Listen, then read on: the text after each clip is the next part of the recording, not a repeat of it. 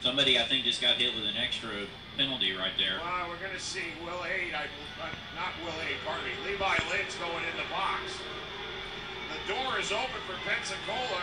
O'Quiz headed. And now another penalty, and here comes the water bottles. Bechard just got a game misconduct. And Bechard is on the ice. And he's about to go after the ref. Well, you can't go very far when a guy's got skates and you're in loafers. Ooh. Jerome Bechard has lost his mind. Wow. And Columbus is going to end up having to kill a 5-on-3, no doubt about it now. And Jerome Bechard is going to be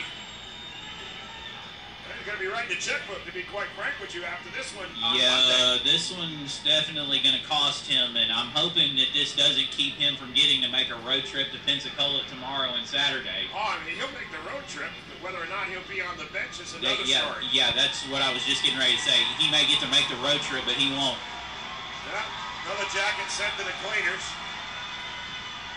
Well, obviously, a lot of displeasure there with the call, and